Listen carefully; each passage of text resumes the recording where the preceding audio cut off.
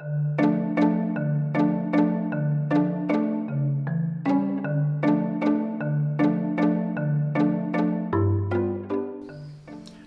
Kevin Cameron here in the artificial stillness and relative order of my shop, and I want to talk about piston rings and how they work. This happens to be a two-stroke piston because when I put out my hand, that's what it fell on. The split piston ring was invented in 1852 by a locomotive superintendent named John Ramsbottom. There's the split.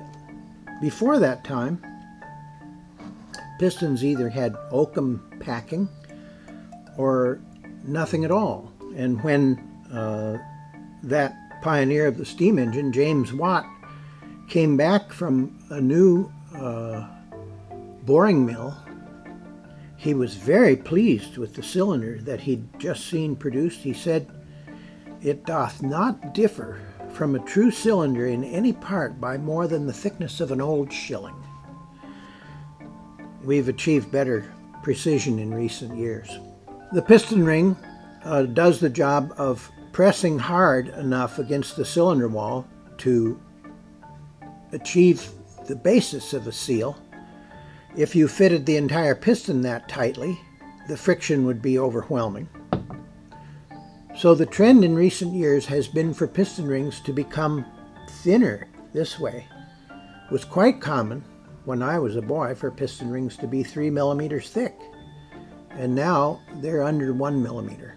And the reason for that is obvious, that the less area you have pressing firmly against the cylinder wall, the lower the friction. When the combustion process is started by the spark and the pressure in the cylinder begins to rise, it flows into the piston ring groove, across the top of the piston ring, and presses against the inside of the ring uniformly, inflating the ring against the cylinder wall.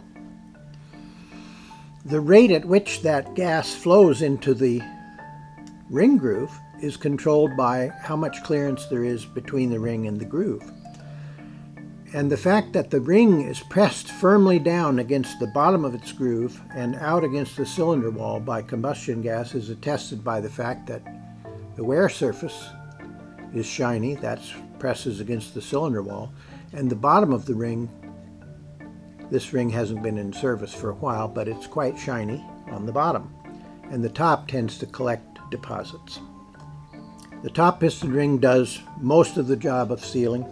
The second piston ring is there to help out with the sealing job as the top ring ages, and it can also be, in some cases, a heat transfer ring. The pistons of large marine diesels have rows of rings down them, and when they tried to do away with them, their pistons got hot.